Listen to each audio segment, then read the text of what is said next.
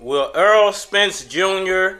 duck Jaron Boots Ennis after lackluster fight? Gervonta Davis, K.Os, Ryan Garcia. Here's why. What's good, everybody? It's your boy Cardinal Red Sports, straight out of Louisville, Kentucky. Let's talk about it. Alright, so this past weekend, Jaron Boots Ennis had a pretty decent performance in my eyes versus Karen. I won't try to say his last name, but we'll just call him Karen for the rest of the video. So he fought Karen, and Karen, he put up a style of fight that was very difficult for Jaron Boots Ennis to take advantage of.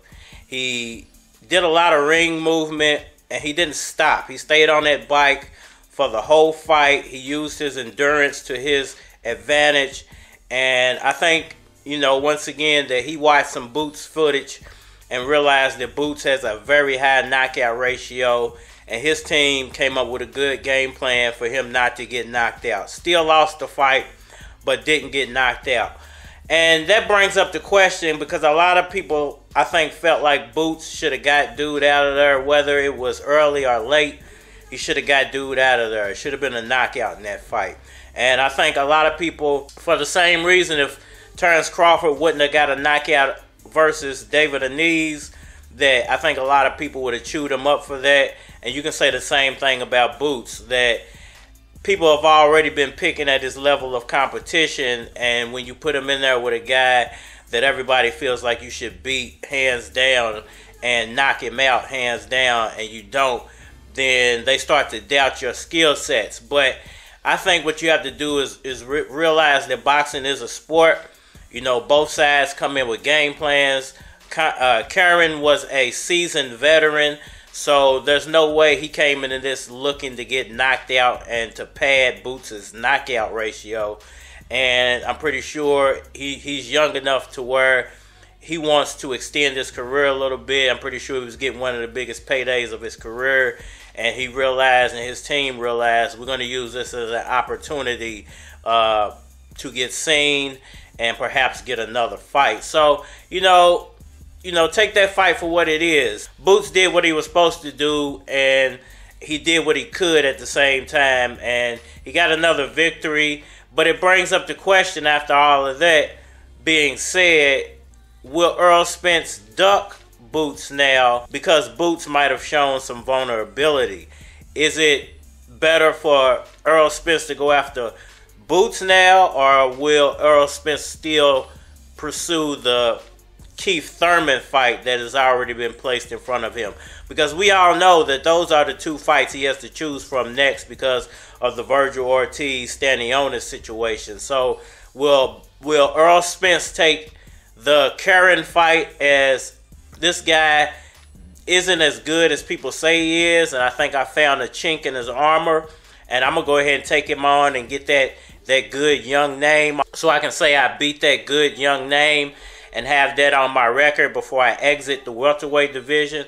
Or will he go ahead and let PBC have their way with the Keith Thurman fight and the easier fight to make? I take that part back, because both fights would be easy to make, because Boots is on Showtime, and Showtime's a direct partner with PBC, so they would both be easy to make. But what would be the tougher fight in Errol Spence's eyes and mine now, based off of what we saw in the fight Saturday night with Boots and Karen? If it was one thing that I would take away from that fight, if I'm Errol Spence, as a chink in Boots' armor, I would have to say that Boots is susceptible to swinging. And I think Boots was seeing some open opportunities, but because dude is so quick and has such a high motor, he wasn't able to capitalize all the time on those opportunities, because Karen would just get on that bike and cycle right out of the way. So, you know, if it's one thing Errol Spence can take away, is that Boots is susceptible to swinging. At times he shouldn't be swinging, and maybe that's something Errol Spence can take advantage of. Y'all let me know what y'all think about that down in the comment section below. Why Gervonta Davis, K.Os, Ryan Garcia? Easy work. Man, you know, that was a spectacular fight card. I have to reiterate that one more time on behalf of Showtime. They put up a great fight card, powerhouse fight card, what you want to see in boxing from here on out, because when boxing has these long, you know, long fight cards and it's filled with nobodies, and the only fight that gets you excited is the main event, and you waited 5 hours for that. Half the time, a lot of people have fell asleep by the time the main event comes on. But when you have a powerhouse card like that, and it's action-packed throughout, you had fights where you thought one guy was going to win, and the other guy won. You had great fights where one guy, you know, we got to see some boxing skill on the display with the JARON Ennis versus Curran fight. And then you had that superstar fight. You got to see Gervonta Davis do it in spectacular fashion. And the one thing I'll take away from that fight about Gervonta Davis and why I feel like he would KO Ryan Garcia on some easy work is the fact that Gervonta Davis, unlike most fighters, he has to be one of the most patient fighters I've ever seen. And patience is the key to any sport. In basketball, you have to have a point guard that is patient. He has to wait for the offense to set up, and then he has to attack at the right moment. In football, your quarterback, he has to control the pace of the game. He has to be patient, wait for the receivers to get open, and let the line block for him and make holes. And in boxing, you have to be patient, counterattack, or you have to be overly aggressive to overwhelm your opponent. And most fighters are just overly aggressive and overwhelm their opponent. Gervonta Davis outthinks his opponent. And he does that with power, which is scary. Imagine a thanking Mike Tyson. Imagine what that would be. A thanking Mike Tyson. Would a thanking Mike Tyson might still be active today? If Mike Tyson was a thinking boxer, was a plotting boxer, and actually used what people call boxing skills, you know, even though all fighters are boxers, but those orthodox boxing skills instead of more of the brawler skills, Mike Tyson would most likely still be active today, because he would have most likely knocked everybody out within 4 or 5 rounds and would have never had so much wear and tear on his body. But because he was such a brawler, mover, shaker type of fighter, and he did take some punches during his career, some good punches, you know, that gave Mike Tyson a short-lived career, I think, in my eyes. I think Gervonta Davis, the one thing we're gonna find out about Gervonta Davis, he might be the closest thing to Manny Pacquiao that we've seen. And you can quote me on that, saying that Manny Pacquiao was amazing because he was able to go through all those weight divisions.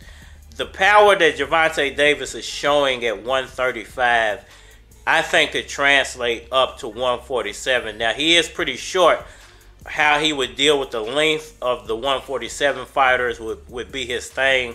But Manny Pacquiao was able to do it, and I think he would actually be able to do it as well.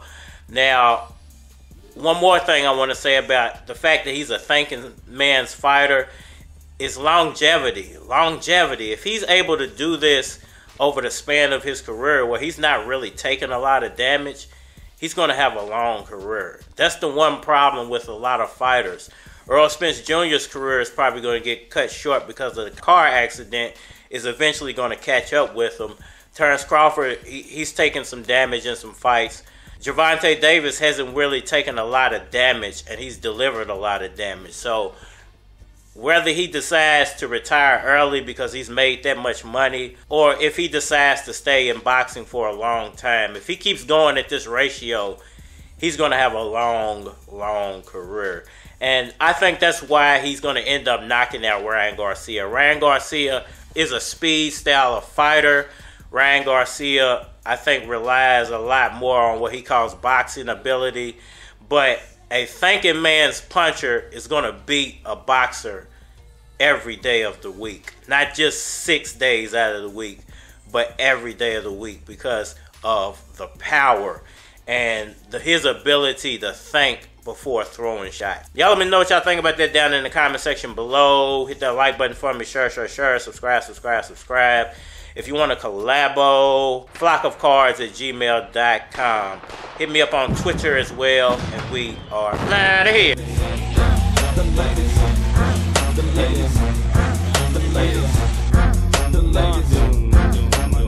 Sick with the freestyle, call them the green mile. Getting money for blocks, what y'all think about me now? Gotta keep my head in the clouds, daddy like gotta make me proud. Y'all on it, pay me later, gotta get that money now. Y'all on it funny style, running round, talking shit, tossing chicks. End up with that faucet drip, off to get smooth like a player. I move like I'm greater, I bust your mouth, leave you like you chewed a tomato.